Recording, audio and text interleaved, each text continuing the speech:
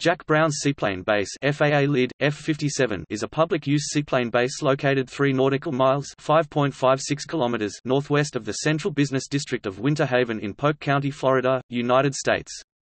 It is located on the northeast shore of Lake Jessie, which is part of the Winter Haven chain of lakes. The privately owned seaplane base is located adjacent to Winter Haven's Gilbert Airport and connected to it by an asphalt taxiway.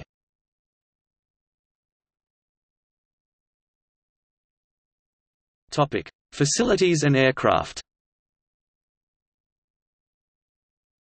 Jack Browns Seaplane Base covers an area of 8 acres (3.2 hectares) at an elevation of 140 feet (42.7 meters) above mean sea level.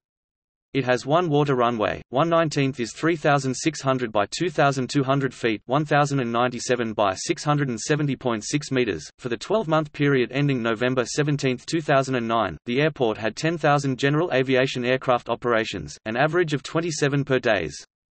At that time there were 5 aircraft based at this airport, 80% single-engine and 20% multi-engine.